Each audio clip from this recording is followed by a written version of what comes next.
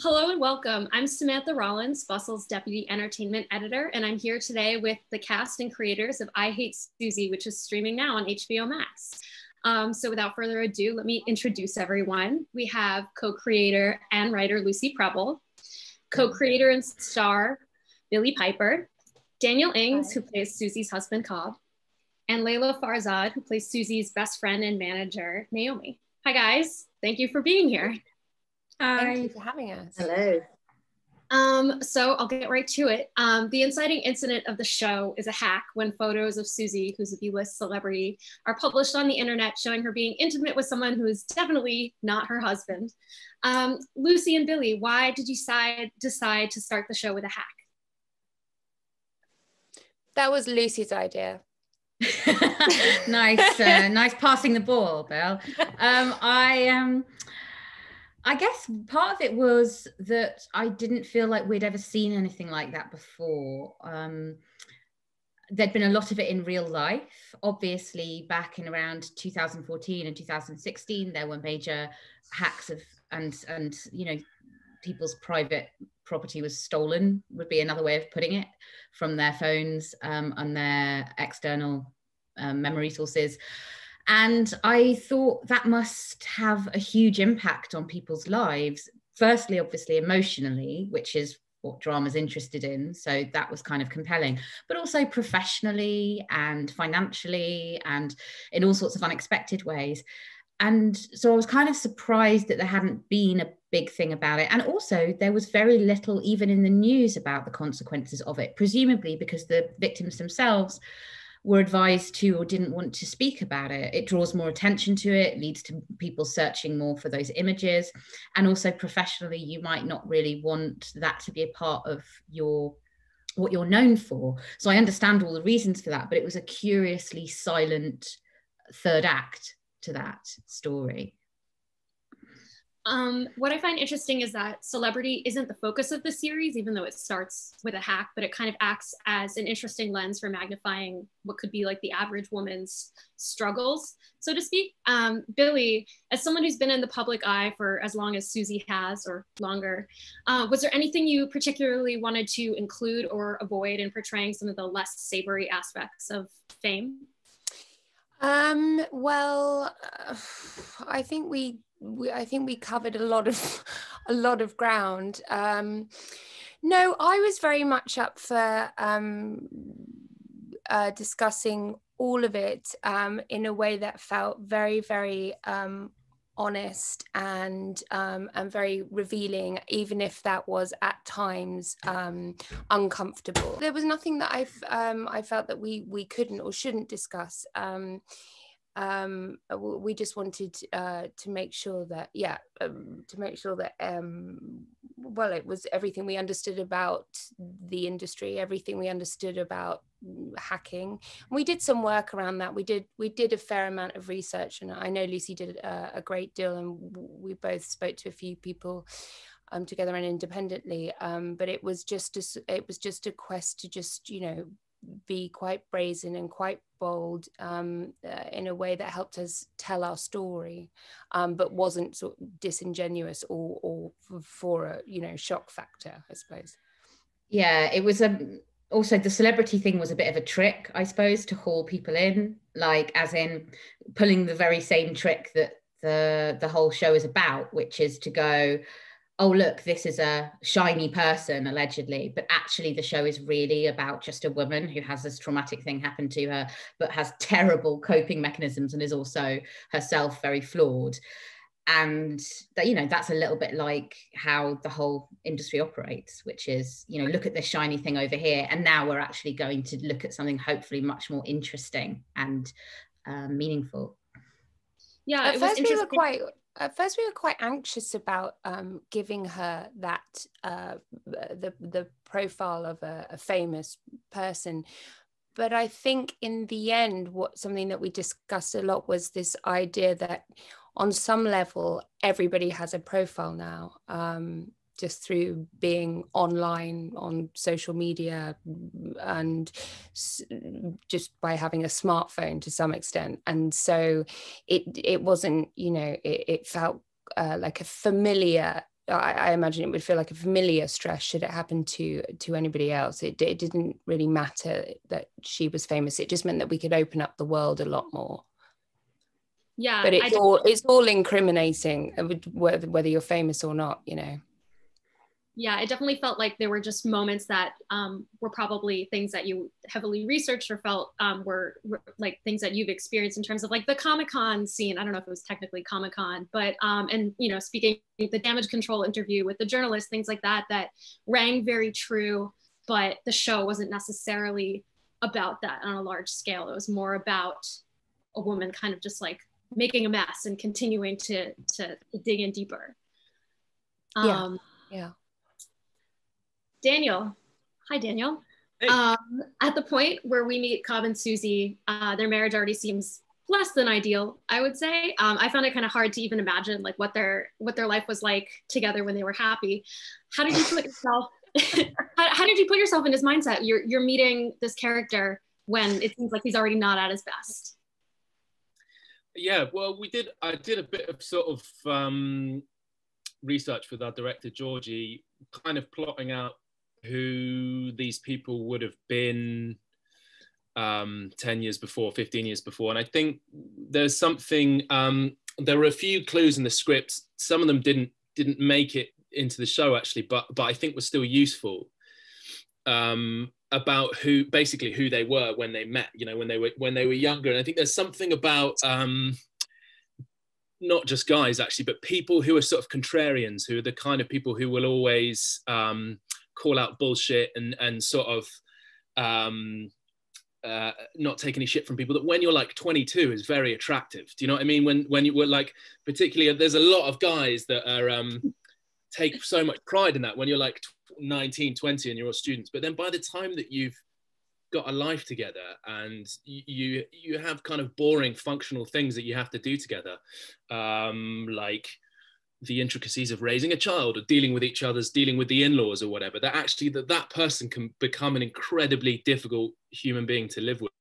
And I think the other thing that happens is, like, as enough time passes, you start to sort of I don't want this to be too revealing about my own marriage, which I'm not happy in. But you start to kind of control each other in these little ways. You know, you start to get your hooks into each other, and it's gradual. It doesn't happen like we join this marriage at a point where it's like you say, it's sort of desperately unhappy. But you can coast along in that space for a really long time. Do you know what I mean? You can develop coping mechanisms and actually codependencies that mean sometimes it takes an event as extreme as the inciting incident of this show to sort of shine the spotlight on those sometimes kind of horrific situations that you've got into as a couple. Wow. I didn't want to be revealing about He's right. Yeah, I found it interesting, and I liked that it wasn't overt, but you know, maybe a little bit more at the beginning. You definitely felt like maybe he resents Suzie just in terms of like their jobs and being a breadwinner, but sort of like how her job doesn't look like the typical maybe breadwinner job, and things like that. Lucy, I'm curious, writing Cobb, he could so easily be just like a villain. But he's a lot more complex. What were you thinking about when you were writing him? I was thinking about trying to write a man well, as in this particular character, obviously, but also, you know, I'm not a man, and I need What? to think carefully. I've got to, you know, use my imagination, and I actually have a lot of sympathy for Cobb. I think the situation that he finds himself in is really awful and traumatic in its own way. And it just so happens that his coping mechanisms are not performative like Suzie's are and manipulative. His are aggressive and kind of and defensive at the same time, and also a sort of righteous fury. And that's just you know, part of who he is. And also he's a big guy, so those things will have been useful for him in the past in a way that they aren't useful for a small petite woman. And we look at that in episode 3, Fear, a little bit. So it makes sense as why people have developed these mechanisms. So I have a lot of sympathy for him.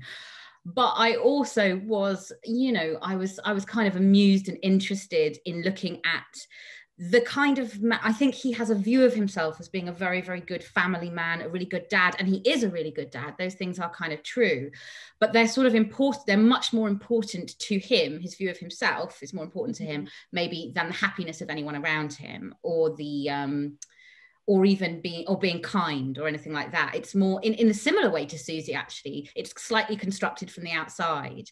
And when and so, like her, he needs a moment that's like this inciting incident does represent, to shine a light on that, like Dan was saying, and to go, are you really this good husband and this good dad, or are you, you know, kind of resentful, belittling, and a little bit obsessed with exterior things just as much as Suzie is? So, you know, he has that to him. But and I also just wanted it to be, there's a lot of writing from a woman's point of view of men where they're either very, very just wonderful guys, and you think, oh, why doesn't, you know, they should get together, he's so great. Or there's a guy who's clearly an absolute, you know, either a villain or very weak and kind of laughable.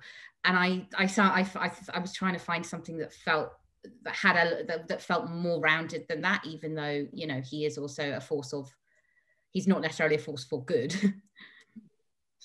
Definitely. And speaking of codependency, Leila, time to talk about Naomi. I loved about Suzie and Naomi's friendship is you don't realize that it's kind of codependent and a little bit toxic at first. At least when I was watching it, the first couple episodes, it seems like they're really maybe a little bit more opposites attract. They kind of counterbalance each other. And we don't realize until the end that it's like, maybe we're just not seeing it from Naomi's point of view, and she's given so much of herself up. What do you think of their friendship, and what did you like? What did you discover while portraying it? Well, I think by the end of episode 2, you can feel that there's a real there's a problem there, isn't there? I liked how honest and true it was as a friendship portrayal. I think, like Lucy was saying about men, I think female friendship is often not portrayed in its true, ugly, codependent form. And a bit like what Dan was saying about, if you've been together for a very long time, if you've been friends for a very long time, I think you find yourself in a very particular dynamic with a friend, where you are the one that fixes stuff and she is the one that messes up, and you are the one that answers her calls and she is the one that splurges out all her problems to you, and you listen, and then you hang up and you feel empty and resentful, but perhaps you don't tell her because that's just the way it's always been. And so I think we meet Suzie and Naomi at this crossroads where Naomi has started to become aware of that and aware of her unhappiness, and the fact that Suzie is so much to her, but it's too much. Suzie is her world, is her client, is her best friend, is her sister, is the family that raised her, is everything. And it's time for her to break away and see who she is by herself. But it takes her a while to get there. So yeah, it was very, very it was fascinating, the journey to go on. Lucy and Billie, I know that you've mentioned before that the idea for this show maybe started out a little bit more as a friendship show. And I'm curious, I guess, like the seeds of that, what were you thinking when it started that way in terms of like what you wanted to portray in this central friendship? I think it was probably in its first, in the first draft, it was sort of mirroring more closely what we had been going through personally, maybe, or what our friendship had become, which was, you know, it was sort of, I don't know, like I feel like it's 5 years of a lot of counseling each other through our late 20s into our early 30s, which felt very significant for me, and I think for Lucy too. And so I think it did sort of mimic that in a way that was fun and brilliant because Lucy had written it, but in a way that felt maybe conceptually something we'd been used to seeing. And that's when Lucy came up with the idea of the hack. And then that sort of changed everything, really. Yeah, I think, I was interested in all the things that Leila is talking about. We were both really interested in the ideas of where love meets codependency. And, I don't think there is an either or. It's interesting how so many descriptions of this show, people do sort of go, oh, we thought they were really good friends, but actually it's quite toxic. And you're like, those things are not in opposition to each other. None of those things are binary separates. They're all necessary parts of being very intimate with somebody. Is going, oh God, and then we've crossed over that line again, and now I feel really uncomfortable. And it's just like constant management of that in life. And I think that so there was a lot of interest there, and also the sort of odd couple element of someone who's more emotional and maybe more outward facing and smiley, and someone who's more cerebral and nervous and negative, and how they both help each other out in the world, but also maybe annoying to each other. But that wasn't enough. There's been 1,000 things that look at dynamics like that. And I just always was like, I want us to do a show that no one's ever done before, and to have characters that people haven't really seen before. And I do think that Cobb and Naomi and Suzie are all quite interesting, nuanced characters, mostly, and well, partly the writing, but mostly because of how they've been played by these guys. Yeah. I also find it interesting just in concept, you had mentioned like that the friendship show had sort of been done before. And I think some of that is like, you put all these shows in a box of like the 20-something friendship show. And to me, this felt like this sort of the secret 30-something aimlessness that people don't talk about, of like, you have a life and you have all these things, and you don't, maybe some of these characters in particular aren't necessarily interrogating how they got there. And I know that you guys have spoken a lot about Suzie not knowing what she wants, or not knowing that she doesn't know that. And I think it's really interesting with Naomi too, that she ends up sort of in the same place on her journey with, I hate the word, journey, realizing that she may not want kids, and she thought she did.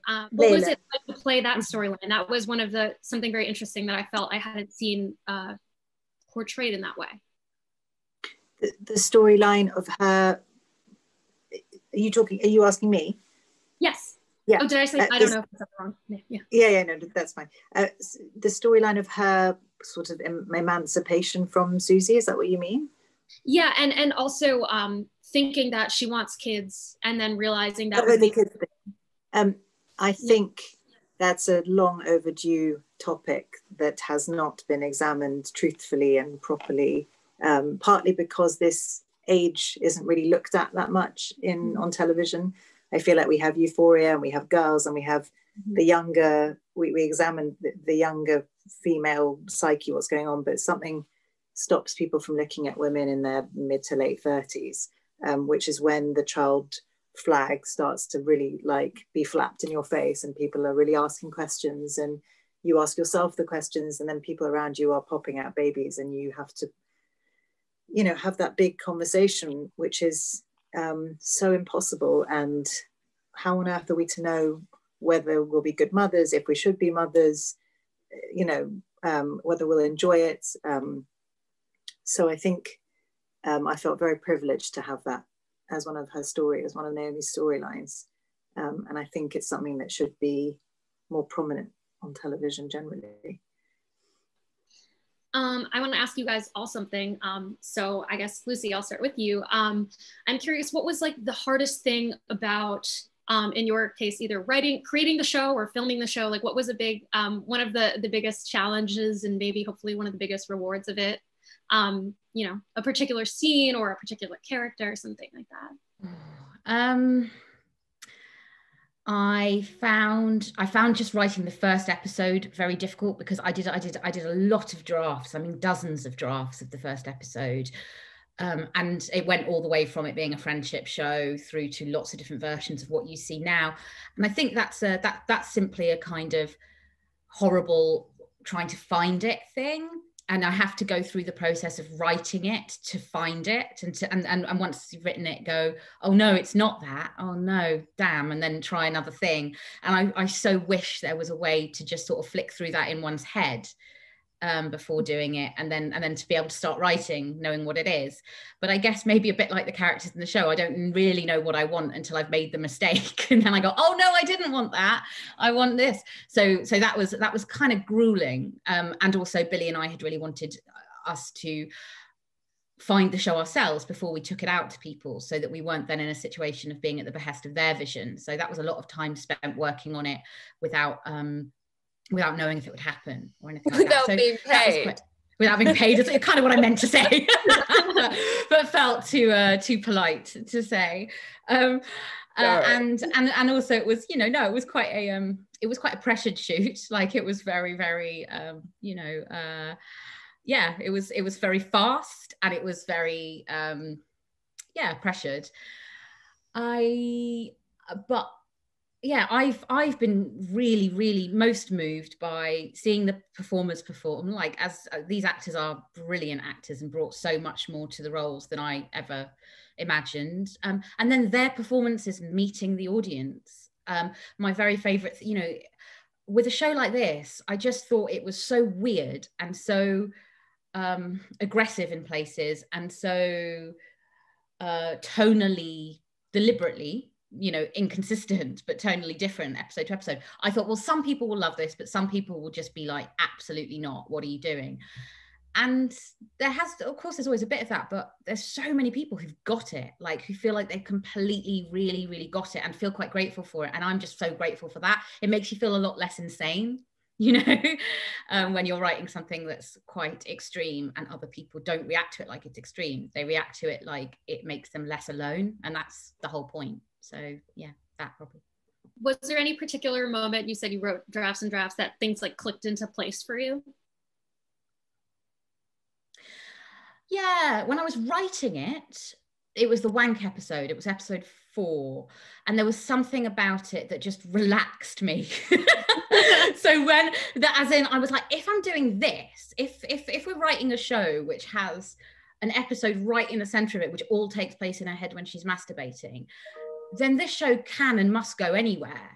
And I remember from that point on in the writing, I stopped thinking, what does a television show look like? What would it look like if it was a different television show? And I just completely put that aside and started thinking, what do we want to see next? What do I want to see next? And really took away any sense of rules from it.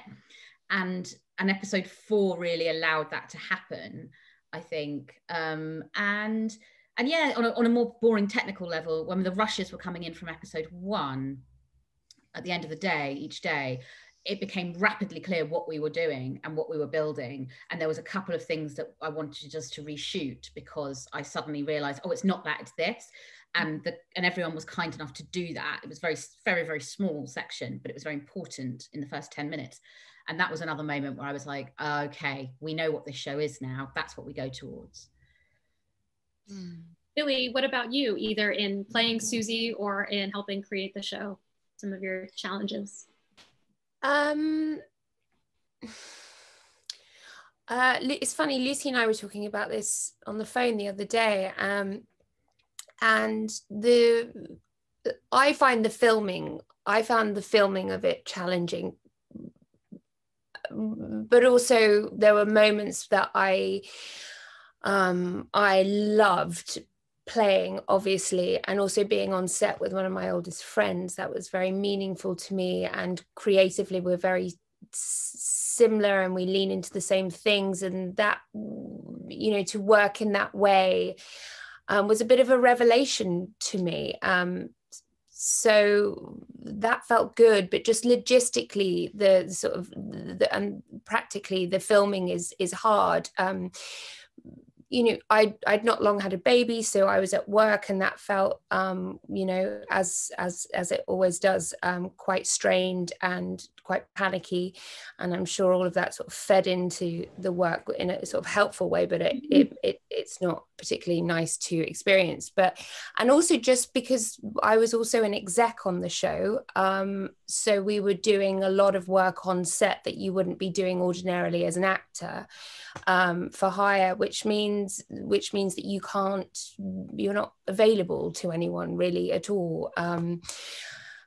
So those were the moments that I struggled with the most, sort of broadly speaking. But like Lucy, the upsides of that sort of struggle, I mean, post-production in lockdown also had its challenges, but the upside of that struggle is this sort of this feedback from men, but mostly women, about how familiar this character and these circumstances feel. That's just so rewarding, because, you know, we had sort of reservations about how far we wanted to go, how abstract we wanted to be, how tonally different, as Lucy said, we wanted to go, and you know, that's frightening when you're creating things. But for that to work and pay off, and for people to be moved by it and feel a connection is oh god, it's like it's the greatest thing ever. It's the most rewarding professional feeling ever. And Bill, to be specific as well, the end of episode 5 was quite a struggle, right? I mean, just practically speaking. Oh, bargaining. Yeah, I mean, yeah, okay, so specifically, yeah, that was a nightmare. When I'm being I'm in the ground being disemboweled by all the zombies. Yeah, because like in the weeks leading up to that, like a few weeks leading up to that, I was sort of being asked by producers and our director Anthony Nielsen, you know, how are you going to feel about being in a ground in a box in the ground? And I was like, it's fine. Look, I think everyone's being quite hysterical about this, and I'm not precious. I'm fine with stuff like this. Because she's buried underground, apart from her head, obviously. Yeah, so it's just exactly. So it's head to here, and then the rest is like a prosthetic body, and, you know, kind of padded out legs. And anyway, so I was getting quite cross about the endless chat about this day of shooting, and it turns out that the day of shooting, having said I'd be absolutely fine, I had my first panic attack on set, which we filmed. Yeah, which we used, because that's the kind of show we are. In a sort of like exec producer head space. I sort of She's going, this is quite good though. Film yourself. It's so strange, but it's one of my favorite scenes in the show. I think it sort of perfectly depicts what it feels like to be female. So you use that take? Oh, there's loads of me in there having a genuine meltdown. I mean, it's not hysterical, it's very composed and private, which is, you know, how I think how it feels. Leila, what about you? Like one of your challenges, or a hard scene to shoot, or something that you know, you really have to get through on the show? I think I found the Lucy's dialogue needs to come out very, very fast, because it's and you can never be too fast, and I sometimes meander and take my time, and so I had to learn to up my pace. This is like my personal, so especially on the phone, acting is harder than it looks, and Naomi is always on the phone. So I was challenged by the phone acting, and I often had Lucy on the other end of the phone, reading in the other lines to help me, and so I found that challenging. And when I watch it back, I realized, God, how important it is to keep up the pace and the momentum of this, especially the first few episodes, which are so sort of high octane. So I found that challenging but rewarding at the end. Yeah, I mean, it's fun. I think back generally with real fondness, apart from the kind of, obviously, like they said, it was, you know, there was pressure, there was occasional time pressure, and that was for someone that was not particularly experienced behind, you know, in camera acting. I had my own personal challenges, but we got through, and very proud of the result. Now you can do lots of phone acting. Really be yeah, I'm around for phone acting. Now she's like this. Which is lucky, given the current state of the film industry. Yeah. Daniel, what about you? I think maybe a couple of things. I remember our director Georgie sort of saying to me quite early on, like maybe even in the audition process, like I sort of mostly come from a comedy background. There's not like, I've done much more comedy than drama, and Lucy's scripts are so like, there's so many potential comic beats in there, and I think as Lucy and Billie have both pointed out, sort of tonally, the show goes to so many places, and that hadn't like entirely been settled on as we were, like, it kind of came to life as we were making it. And I guess one of my instincts is to maybe lean into that. And I remember Georgie saying to me in the audition, like, you're not allowed to, I can't remember the example, but she was like, I don't want you to do any, like, no comic beats, no comic timing. No, she was sort of like trying to like hammer that out of me, which I found very difficult. I sort of got into it as it went on. But I'm a ham, really. I'm a big old ham, and I just wanted to kind of lean into that. And the other thing, I suppose more generally, was that Georgie often wanted to shoot things multiple ways. So you'd do a scene with like 6 or 7 setups in it, and she'd be like, I want you to do this scene as if like Cobb's really calm and happy and everything's going his way.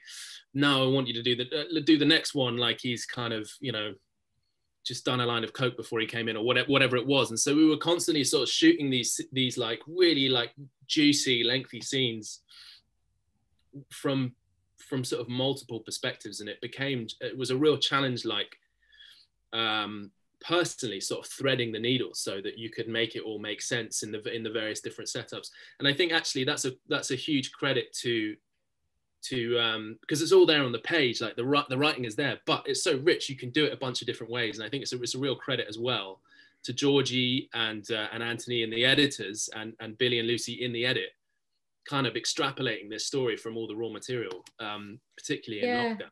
It's, you know, I think that's yeah. Sorry, I think that's, I've not thought about that, Dan, for ages. Like, that's a really good point. I was quite aware that we had a large number of women head of departments, like almost all actually, I think, women head of departments. And I was quite struck by how it was interesting to me how open the process was in every single way, and how it was kept very open for very long periods of time. So a bit like Dan saying, like, having lots of different versions of a scene is really, really great, but at some point you really need to shut it down, because nothing can be everything always. But I was really struck by how in almost every department things were very, very open for quite a long time, I think, before, you know, like that moment we had with the rushes where I was like, no, we need to reshoot these two because now I can really see what this is. And also in the edit, episode 4, particularly the masturbation episode, was really, you know, was so like, you've got someone's mind who can go anywhere in that episode. So how do you decide what it is you're choosing? And I did think there was something quite female about that, and something that the show, you know, with each of its different colours in each episode, each of its different tones in each episode, was also trying to do, which was just not do one thing along a straight line continually, but to actually keep showing different sort of faces of the diamond, or as it were.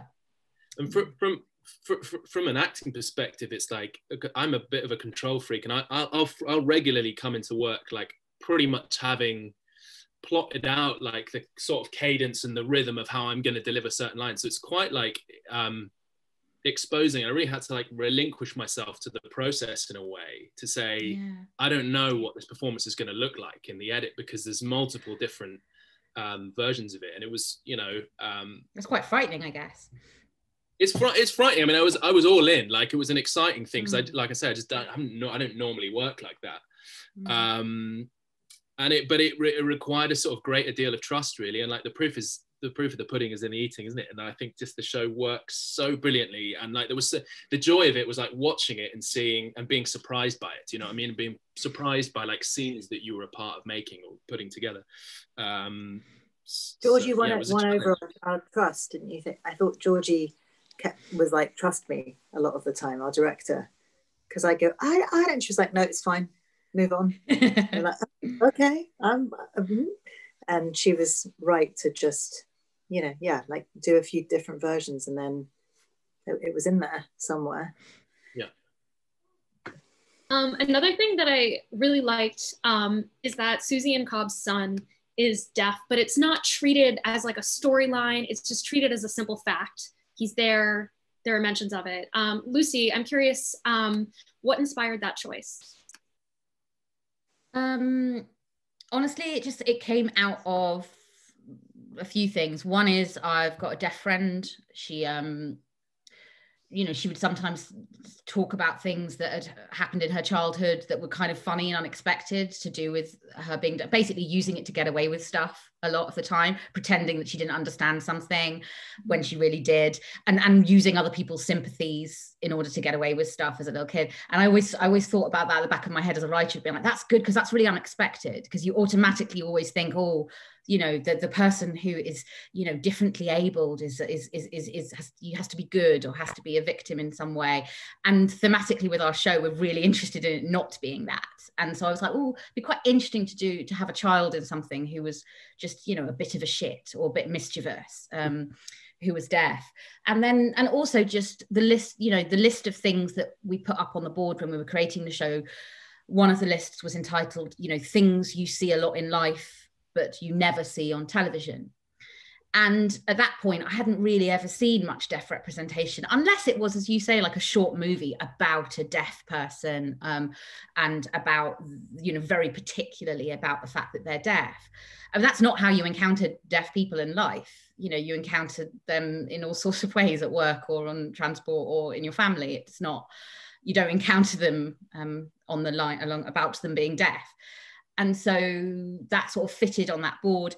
And also, I think we were interested in having a child who didn't just feel like, it felt like there could be an issue that maybe the parents, because we were very interested in looking at the marriage, might have a disagreement about in some way.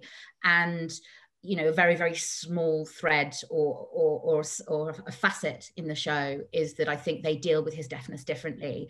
Suzie expects him and wants him to lip read, because that's how he will understand most people in the world. So she's got a good argument for that. Whereas Cobb's very keen for them all to learn sign language, to speak his language, as it were, to get onto his level, and for him to go to a school like that. And just, you know, so that's a potential for a conflict, which is always good for drama. Yeah. But it was really, really something I hadn't seen before. So my last question, the show ends with what could be considered a cliffhanger. Lucy, have you thought about what would happen to Suzie in a potential season 2, should there be one? So we're talking about it at the moment. We're talking about what that looks like. Lucy, sorry if you can hear me and see that your face is freezing. I'm talking on your behalf. But something that's really, that keeps coming up and is very important for us, is that we continue to make a show that feels that we have content to put into the show, that we're not just, that the show, the story, the characters have legs, that we're not just spinning out storylines because there's pressure to jump on top of what has, you know, thankfully been a success in our view. So it's, you know, we're working out what that is and what that looks like at the moment, and we're not going to rush, and we're because, you know, Suzie is a culmination of 7 years of our lives. and discussions and things that we've seen and experiences that we've shared. And so it's not really that easy to just whip that out again, you know, and we want to keep pushing forward formally, and we want the ideas to be bigger and bolder, and that sort of stuff doesn't happen overnight. So there isn't any urgency from us, but there is some urgency from other people. We'll see. I think we'll see at this point. Well, yeah, I definitely hope that there is more of this great show when you have some time. I think there will be. Ultimately, it's just when and what. Yeah. Well, Billie and Lucy, who is not here, and Leila and Daniel, thank you so much for speaking with me. It was a lovely chat, and have a great day. Have a great night, day. Have a good one. Yeah. Okay. Bye. Thank you, Samantha.